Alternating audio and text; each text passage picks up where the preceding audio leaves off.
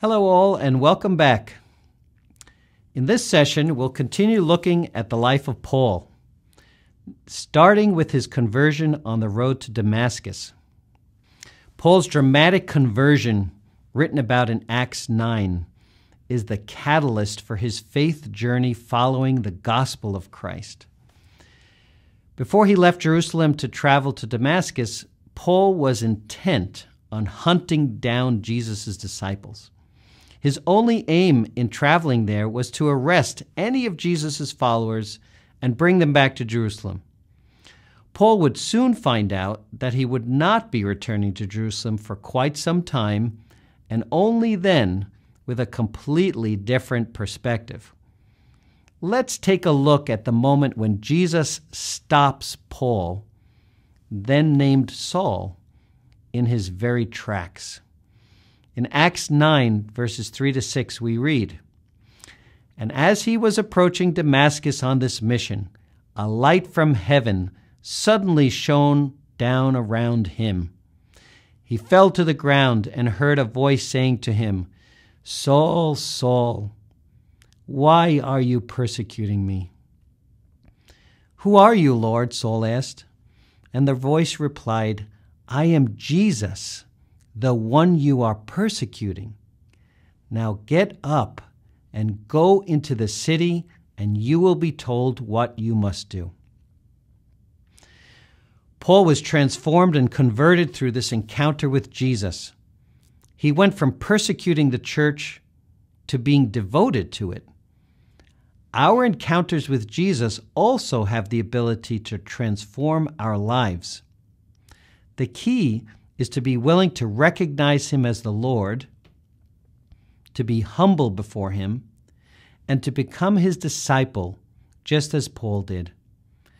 God can then lead us into new paths and understandings through our encounters with him. A major component of following God's call is trusting him. Paul's trust in Jesus was immediate because when he rose from the ground after hearing Jesus' voice, he realized he couldn't see.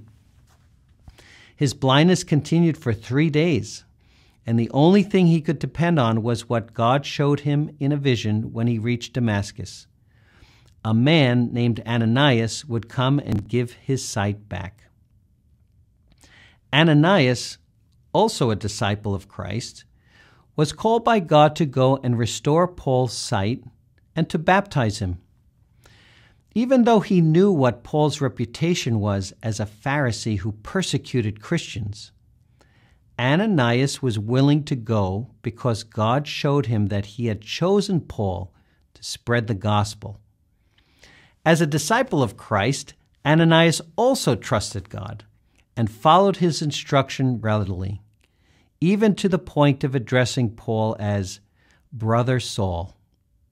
After Ananias restored Paul's sight, Paul spent time with the disciples in Damascus and preached about Christ in the synagogues. People who witnessed his profession of Christ were amazed. They didn't understand how Paul could have changed so dramatically from his days of persecuting Christians. Seeing the people's confusion only pushed him to more strongly profess and share his testimony to prove that Jesus is the Christ. God used the best and the worst parts of Paul's personal history to shape him into the servant he was called to be. Can he also do the same for us? We don't have to be, in quotes, perfect in order to serve the purposes that God has for our lives. We only have to accept that he has a plan for us and then be committed to serving him through fulfilling that purpose. Another aspect of Paul's testifying and sharing Christ with all people was his commitment to preaching the true gospel. How did Paul know he was preaching the true gospel? In Galatians 1, verse 12, he says, "For I neither received from man, nor was I taught it, but it came through the revelation of Jesus Christ." Paul's knowledge of the gospel, the good news of salvation through Christ, was firsthand. He had experienced the grace and saving power of Christ, and that's what the gospel is all about. As part of our calling as Christians, we serve others through our testimony of Christ.